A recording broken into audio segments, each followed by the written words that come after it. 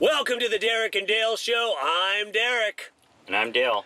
Derek and Dale are fictional characters having very real interactions with political figures during the 2020 presidential campaign. The best is yet to come! Yeah! Including Donald Trump Jr.'s girlfriend, Kimberly Guilfoyle.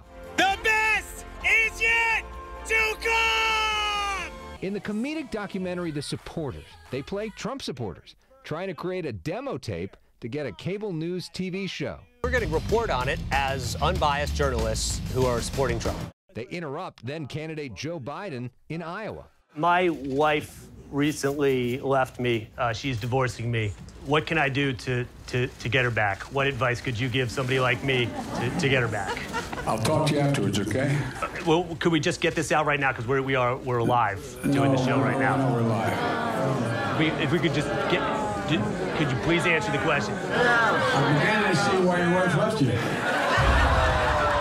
He's inged me. He's inged me pretty bad. We speak with stars Jason Selvig and Dvram Stiefler out of character. They discuss pranking then-candidate Andrew Yang, who wanted to give out $1,000 a month to every American if elected president. And apparently, I'm kind of low on cash right now. Do you think I could get an advance? He hasn't given me the money yet. I don't know. Maybe with the new Forward Party, that's gonna be allocated in their budget. What do we want to do? We want to reopen America? Yeah. Let's reopen America! As COVID hit and the country shut down, they profiled increasingly frustrated Republicans. We went out there trying to say some crazy stuff in character, and then people would agree with us. You're in a call! You're in a call! You're in a call! You're in a call! You're in a call! You're in a call! Is there anything where you're like, wow, even we took this too far? Are you asking if we have any shame? Q is a patriot. They talk about the growing power of the Q conspiracy, claims of election fraud, and were in Washington, D.C. during the January 6th insurrection. It was such an incredible and eye-opening experience to shoot.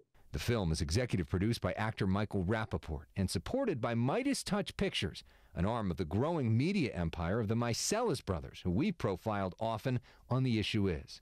You can stream this film for free starting November 4th at thesupportersmovie.com. We hope people enjoy it. Our blood, sweat, and tears, and fear, and tear gas from January 6th are in this movie.